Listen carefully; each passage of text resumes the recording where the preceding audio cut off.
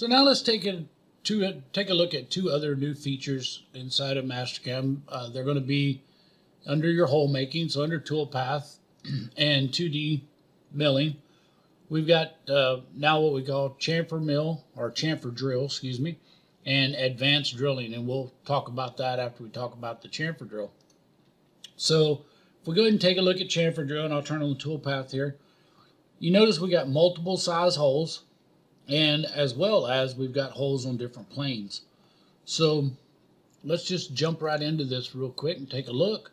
And under our parameter tab, I'm going to go ahead and we'll look at the tool. I selected a 1/2 inch spot drill. And on our cut parameters, notice we have a 15,000 step. We're going to get a 15,000 step on all the holes, regardless of hole size or anything like that.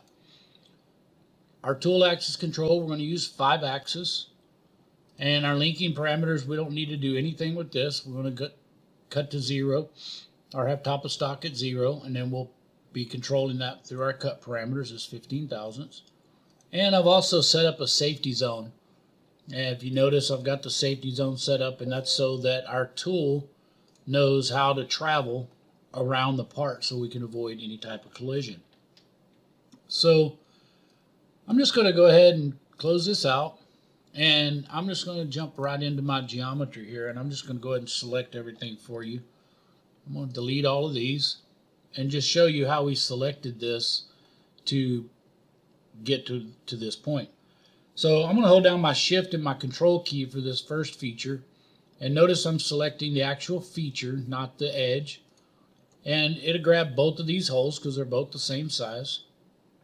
And then I'm just going to walk around this guy and select my holes as I go around.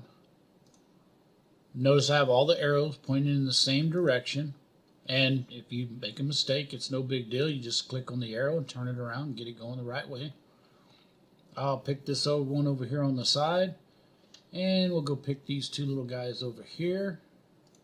And again, notice I'm picking multiple holes of different sizes and on different planes. So I have all this selected now, and I'm just going to green check to this, and we'll regenerate this real quick.